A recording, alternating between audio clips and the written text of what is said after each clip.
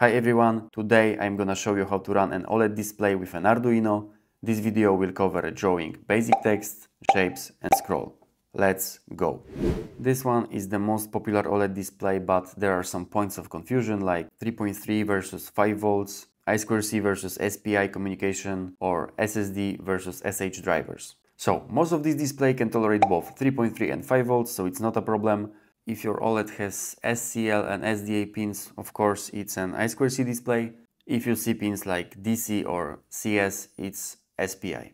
This one uses I2C, so I'll be focusing on that today. Lastly, your display might look identical like mine, but use a different driver. They are very similar. Mine has SH1106 driver, but I've already run it on SSD 1306 library without any major issues. However, keep in mind that some artifacts or shifts can occur. This is because this one, SH GDD RAM, graphic display data RAM, it's 132 columns wide, while the more popular SSD 1306 is 128 columns wide. For drawing simple text, you probably don't need to worry about this, but if you plan on programming some detailed animations, it's something worth mentioning. Today I am using Arduino Nano 33 lessons, but if you have a different version, don't worry, I'll explain step by step how to use it with more common boards. By the way, the Uno or Classic Nano use the exact same pins. This is the pinout. Sorry for the colors, it's quite messy, but I'll try to explain it very clearly. Let's load the code.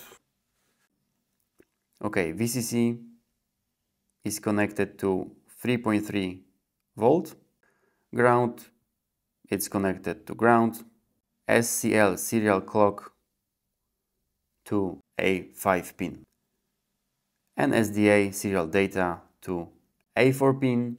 That's because in this Arduino, A4 and A5 pins are featuring I2C communication. Looks fine, now let's jump straight to the code. Okay, I assume you have Arduino IDE already installed. First we have to also install two basic libraries, Adafruit Graphics and Adafruit SSD driver. If you are not familiar, you can just go to the libraries and type SSD 1306. But mine is already installed. Then we define screen width and screen height, initialize the display passing width, height and wire. Wire is responsible for handling I2C communication. And the last argument, it's for reset pin. If you don't have one, just set it to -1 and it will be okay.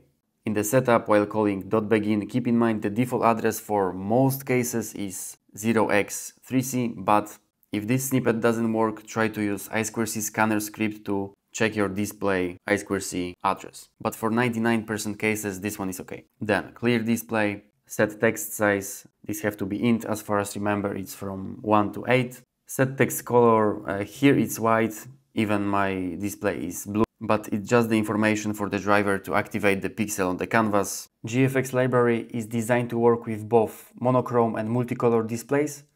On a monochrome, like mine and probably yours, white state in this library is mapped to logical 1, so you can use them interchangeably.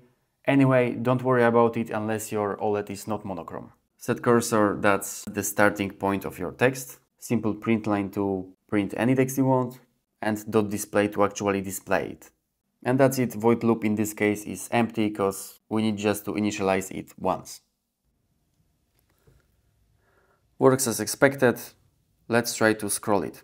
Scrolling is very simple. Display object exposes method start scroll right, where arguments are start and stop points of the scroll.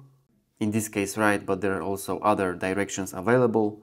This configuration creates cool animation which disappears on the right side and reappears on the left side. To draw the shape, we have to just add one line. I'll show you the triangle, but there is a bunch of other shapes available. We have 7 arguments, but they are pretty straightforward. You probably should know that every triangle has 3 vertices, and these are coordinates of the first point, second point, and third point. White is just obligatory param, similar like in line 16, and that's basically it. You can also easily draw circles, squares, pixels, and many more. Works as expected. There is a small overlay, but this is the effect I wanted to achieve. Last thing, let's try to display some images on the display. To do that, we first have to convert typical image to 1-bit monochrome. I already prepared simple Python script for that. I'll share the full code with you in the description. There are two functions. Basically, one just converts normal photo to C-array. Second one is a helper, allows to view the results. I've already converted the YouTube logo. Let's check them up.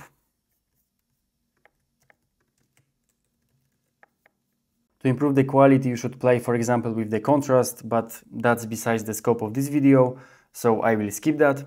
I'm gonna copy the generated array to the Arduino script and use the function draw bitmap. We can remove triangle and scroll. First and second argument are coordinates, starting coordinates. Third one is our big array.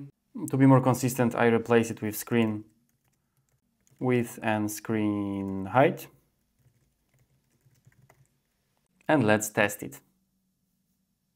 As I said before, you can improve the quality by adding some preprocessing steps, but it works pretty well. You can see some flickering, but it's because of the frame rate of my camera. Normally it's not visible.